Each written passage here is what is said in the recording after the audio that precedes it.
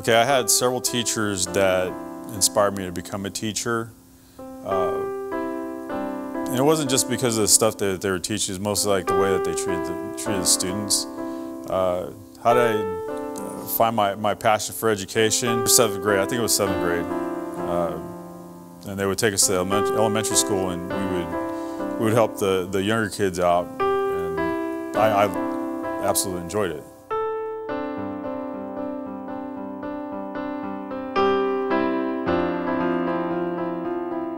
When we all happened upon COVID, when COVID happened to us, that changed the way that I thought about how I deliver content. And most of us that were teaching at that time, we got stuck with a situation where we had all this stuff available to us anyway, but we had to adapt to the situation to get all this stuff out to y'all.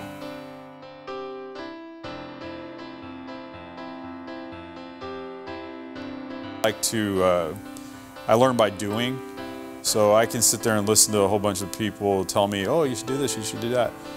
But me doing the thing and messing it up, but then learning from my mistakes and improving upon it, that's how I do business. A biology teacher, Mr. Fenner, he was a Navy veteran. He was funny, but he wasn't slapstick funny. He was cerebral funny. Like you really had to pay attention to his class to get what was going on, so that way you could have a laugh. That's kind of what you have to do in my class, because sometimes I'll tell a joke and it'll go over everybody's head, and then I'll have somebody come in the next day is like, "You made a joke." Yes, I did.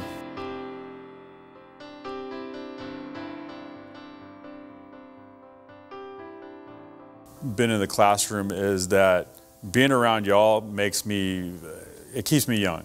Like I can come in and say I use the slang that y'all use, and you know, y'all get weirded out by that, but that just keeps me going. It's like y'all coming in, telling me about your day, how you had some success, how you had some failure. That really keeps me going, because I see the impact that I've had over the past 7 years. I still have students contacting me and saying, "Hey, Mr. Lerma, I did this, and I remember when you said this in class, that really got me thinking, and you helped out."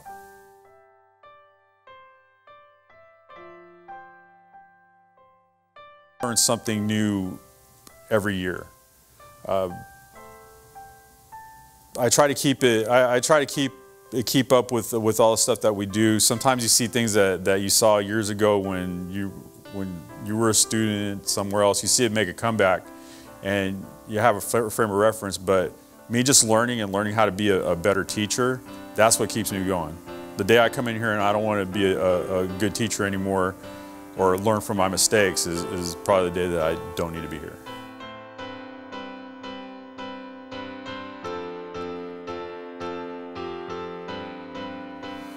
Go do something else first. If I had to tell you, if you wanted to be a teacher, I would tell you go do something else first. And not because you would be a bad teacher. I just feel like you need a little bit more experience than anything. But if you're starting off in education, you need to realize that there's a lot more things going on out there other than just coming in here and doing the school thing.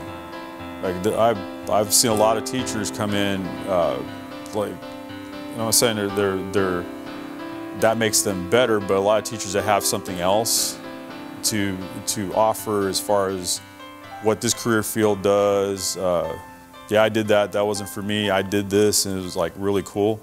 Like stuff like that. That helps out in the classroom. But it's to me, it's not necessary. But I would say go do something else.